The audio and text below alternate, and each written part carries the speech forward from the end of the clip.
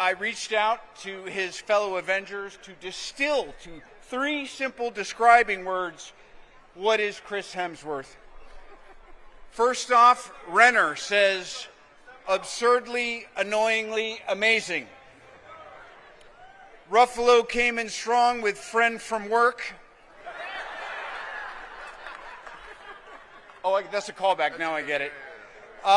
Scarlett got to the heart of it with sensitive leading lady. Captain America calls him second best Chris. And I'm just going to bring it right here to the moment, to the here and now, with joy and such a sense of there's no one who deserves this more. He is Hollywood star recipient. Coming down low here. Thank you. Right about it right now?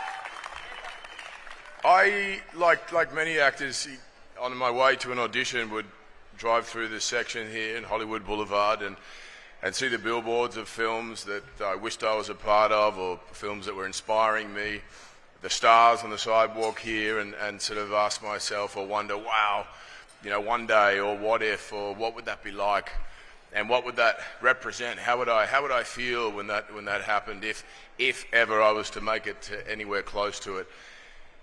And again, it's kind of a dream state sort of quality to it. I feel like I'm about to wake up in some way, and it's just not real. It's all something I've imagined. But to be in reality, I feel a wonderful, profound sense of gratitude. That's just a feeling I keep coming back to. Because There you go, look up, don't do that again, arms out. Nice, right here, Chris. I want to say thank you to my beautiful wife, who has been here for my entire career, basically, by my side.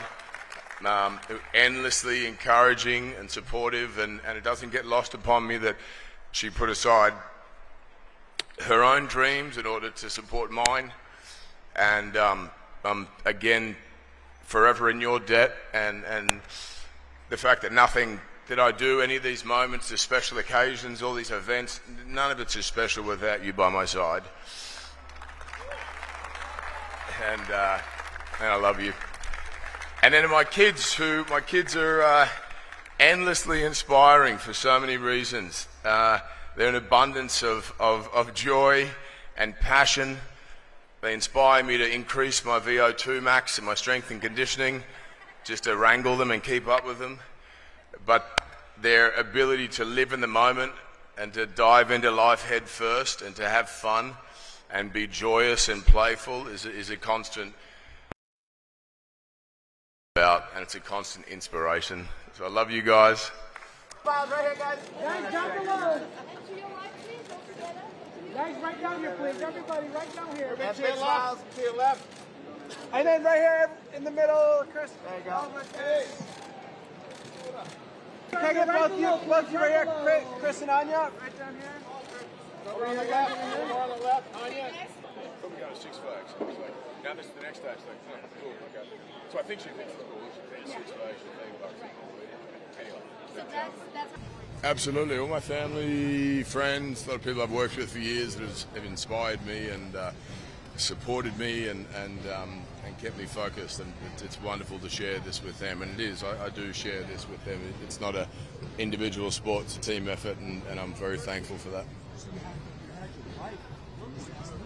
Yeah. How is that, and are you going to maybe continue to kind of... Yeah, we've done a couple of things together now. We both have the same passion for acting and telling stories, and you know, it's kind of date night for us to get away and get on the set together. We leave the kids at home with someone else, and it's a bit of a quiet time for the two of us, which is a extreme way to get it, but I'll take it.